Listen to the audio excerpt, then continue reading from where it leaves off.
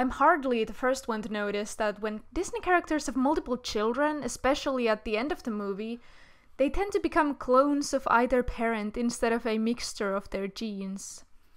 A popular example is the puppies at the end of the animated classic Lady and the Tramp.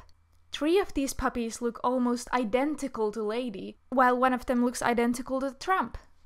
This even extends beyond their appearances. The 3 female puppies are enthusiastic, happy, and social, while the male puppy is more of a destructive troublemaker, much like his father.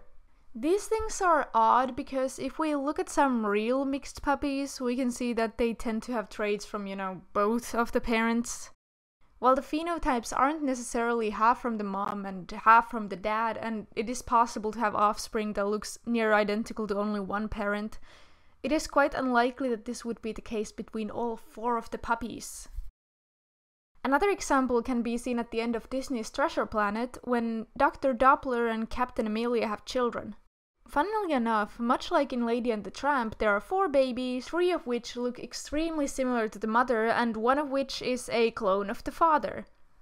While we don't have any real-life examples of how the offspring of 2 members of this alien species would look like, I think we can reasonably assume that it shouldn't work like this. But is this strange distribution of genes seen in Disney movies completely unrealistic? Or could this be scientifically possible?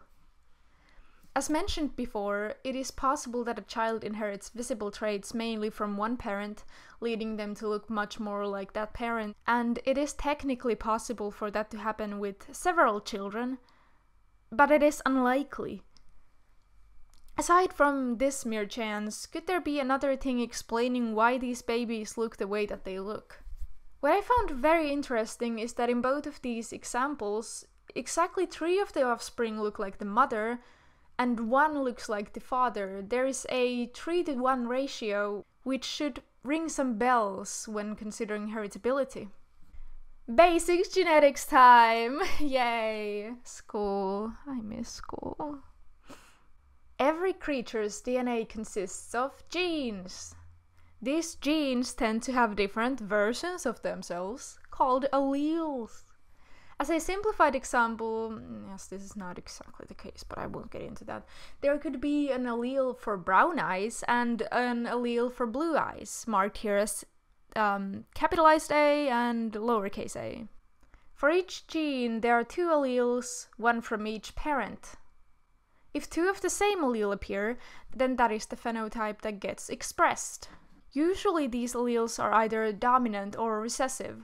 A dominant allele, when it appears alongside a recessive one, is the one that gets expressed. In a situation in which both the parents have a dominant and a recessive allele, let's use the example of blue and brown eyes, in which brown eyes is the dominant allele and blue eyes is the recessive one. There is a 3 out of 4 chance that the offspring will inherit brown eyes, and a 1 out of 4 chance that the offspring will inherit blue eyes.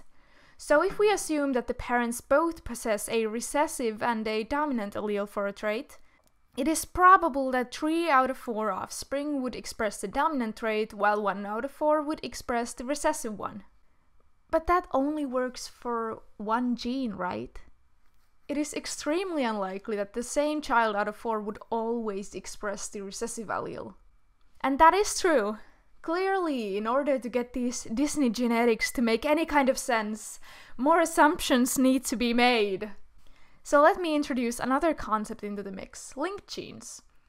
In real life, the genes passed on to the offspring aren't actually entirely random. Some traits tend to be inherited together. They are linked. For example, in humans, red hair and freckles tend to be inherited together. If you have freckles, you are also more likely than average to have red hair. But how does this happen? Linked genes are particularly close to one another on the chromosome. To explain it in very simple terms, during meiosis, the chromatids do some cool switcheroos here and there, so that the offspring's genome can be more unique, which is good for the species survival because, for example, the entire population won't get killed by the same weather condition when all the individuals are slightly different. Either way, the chromatids are cut into pieces in certain random regions, and then the pieces are exchanged. This means that when two genes on a chromosome are close to one another, they are less likely to get separated and more likely to be inherited together. So let's say that all of these dogs' important characteristics are linked genes. That would make their offspring ending up like clones of either parent seem much more plausible. Makes sense, right? But wait, there's a problem. How could all of these genes be close to one another on the same chromosome? Dogs have as many as 38 chromosomes, and it doesn't seem plausible that all of the most visible traits would be next to each other on the same chromosome. In fact, we do have some knowledge about on which chromosome some of the dog genes are, and surprise, surprise, the important ones aren't on the same chromosome next to each other. So theory debunked. But what about Dr. Doppler and Captain Amelia? They aren't dogs. Quite. They are not any species that we know of. You could assume that their genes work the same as humans, but in that case their offspring looking like that doesn't make any sense. So what if, instead, we assume that they only have a very small amount of chromosomes? That would make it much more likely that certain traits would be linked. It would make the baby situation much more plausible. And while more complex species usually have more chromosomes, there are exceptions to this, such as this stupid fern that has 1,262 chromosomes. These alien species could just have really big chromosomes. But whatever, right? This might explain the situation with these two, but not with the dogs. But consider this. Are these dogs really dogs? Are these dogs really the kind of dogs that there is real human research about? Lady and Tramp both have several traits that real-life dogs do not have. They are apparently more intelligent, as they are able to process complex issues such as cheating. They are able to use tools to get the things that they want, and they are even able to very effectively communicate among each other and with other animals. Clearly, there are many things that separate them from your average fluffy pet. So, what if, being a different species and all, they also only have a minimal amount of chromosomes, much like we're assuming Amelia and Doppler do? It seems like the only logical explanation, aside from, the one that these puppies are just elaborate character design choices to make sure that the audience can immediately tell that they're children of these two, like, that can't be it! They have a small amount of chromosomes and aren't dogs. But I would like to go even a little bit further with my explanation. As we can see from both of my examples, it is always the male child that gets the male traits. It seems like the traits are specifically linked to not just one another, but a certain sex as well. Believe it or not, sex-linked genes are also a real thing that occurs in real life. For example, color blindness is a phenotype that is much more likely to occur in males than females.